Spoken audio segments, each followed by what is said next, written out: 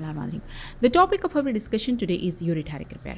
The question which arises most commonly in this topic is, when is there increased chance of ureteric repair? Ureters tends to be injured during difficult open surgery, when we attempt to control bleeding, and in cases of laparoscopic and endoscopic procedures. What is the clinical presentation of a patient with ureteric injury? The clinical signs and symptoms include, first of all, fever, hematuria, flank pain, secondary hypertension, abdominal distension, urinary leakage, abscess formation, peritonitis, retroperitoneal urinoma, and postoperative anuria. In the functional anatomy of the ureter, it's very important to know about its length. The overall length of the ureter is 25 to 30 centimeter. The abdominal part is 12 to 15 centimeter long, and the pelvic part is also 12 to 15 centimeter in length. Another very important question, the answer of which should be known by every gynecologist and surgeon, is that where is the increased chance of ureteric injury?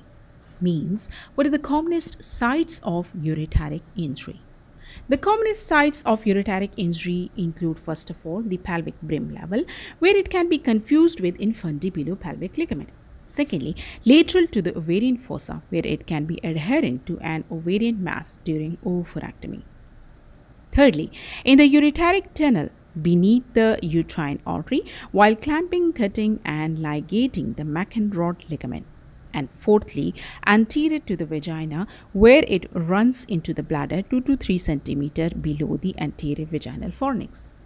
Now, what are the commonest types of ureteric repair? Those include ureteral stent or indwelling catheter. Secondly, the end-to-end anastomosis. And thirdly, the ureteroneocystostomy. Now we will talk about the steps of ureteric repair, end-to-end anastomosis technique. The suture material which is used for this purpose is Vicryl 20 or 30. It is delayed, absorbable, maintain patency, and the fine surgery is another property of it. Secondly, we should take care of aseptic measures, like there should be sterile cap, mask, and closed shoes. We should do gowning and gloving by using appropriate technique. Carefully mobilize the ureter to preserve the adventitia or the blood supply. Judiciously debride the non-viable tissue until the edge is split. Spatulation of ureteral ends is performed, meaning each end of the ureter is divided obliquely to increase the size of the lumen to be anastomosed. The next step is apply stay sutures on both sides. And here you can see how to apply the stay sutures. These stay sutures have very important role in turning the ureters from anterior to posterior and vice versa during repair.